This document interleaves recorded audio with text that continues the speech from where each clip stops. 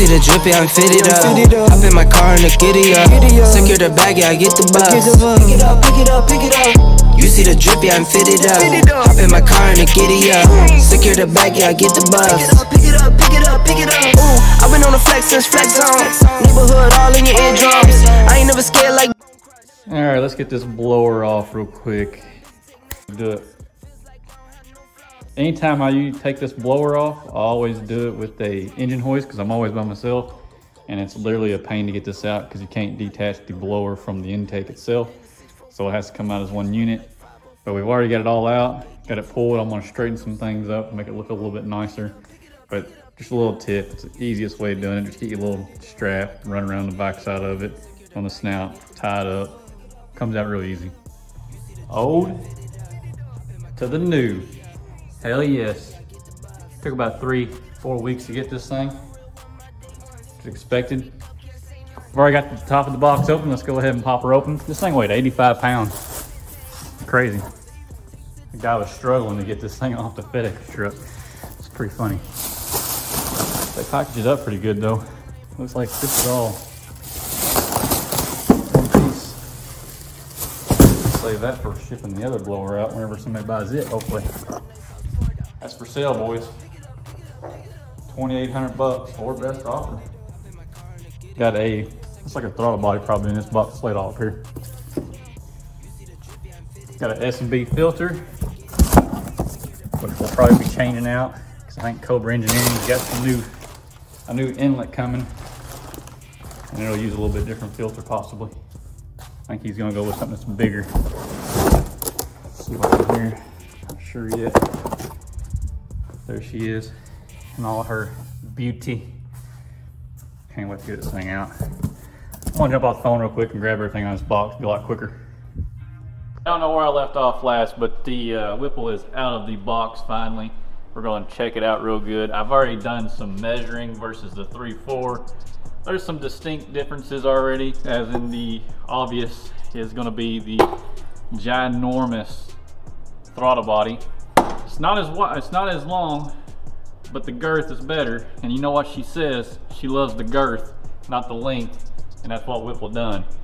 So I'll put in a little clip from where Justin Starkey was talking on his Kenny Bell versus a 265 because he don't want to go against this possibly, which I have no beef with that, because the 265 is a badass blower and I absolutely love it.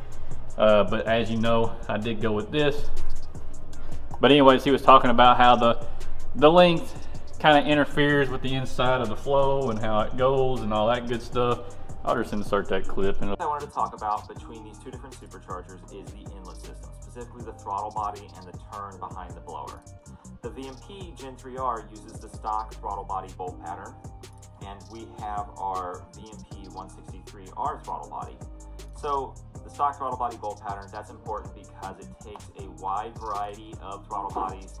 You can pick one that's appropriate for your power level and that your tuner is comfortable with. Everything from our twin blade series to our medium-sized mono blades and the big puppy right here, the 163R. Our inlet has a very refined swooping design. We take this right here and we funnel all the air right into the supercharger rotors. There's a lot going on here in a small package. Even though this is a stock throttle body bolt pattern, this opening's huge, this whole elbow is huge, and it does what it needs to do in terms of getting air into the supercharger. This system uses a 168 millimeter throttle body. Now, 168 is misleading because it's just the width. It's not the height or any combination thereof. We got away from calling throttle bodies based on millimeter sizes unless it's a twin blade, because on a single blade it really doesn't tell you anything. So our throttle body sizing system is actually square inches. We know this throttle body is 17.7 square inches. The VMP 163R is 16.3. We went slightly smaller for a very, very specific reason.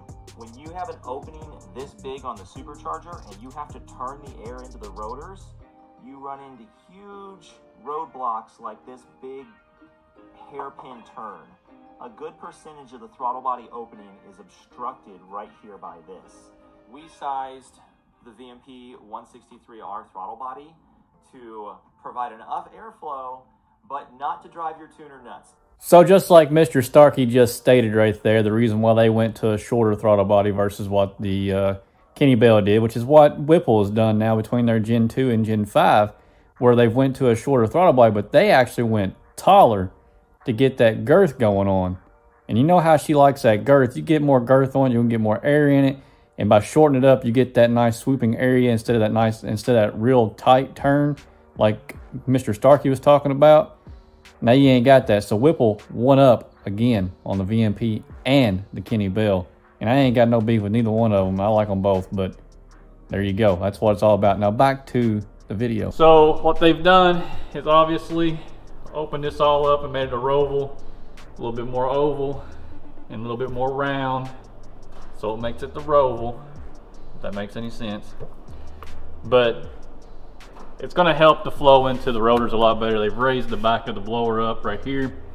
They've actually raised this portion from the ground up a ½ inch and added that ½ inch to the top, and then brought it all the way around to the side here. And then this case right here in this area is totally different to feed the rotors, which I believe is all done to disperse the air more to the sides of the rotors and more direct, so it's got a better even flow. I don't know if this blower sits any lower or not than the other one, but for some reason it does look like it sits a little bit lower with this base plate on. I'm not sure if that's true or not.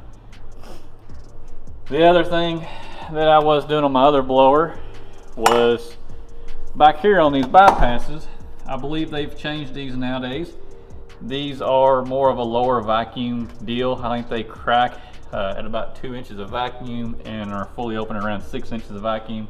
Whereas the old 3-4 Whipple, my car only pulled 6-7 inches of vacuum, and it really was kind of finicky on that. I'm thinking that the old one uses quite a bit more.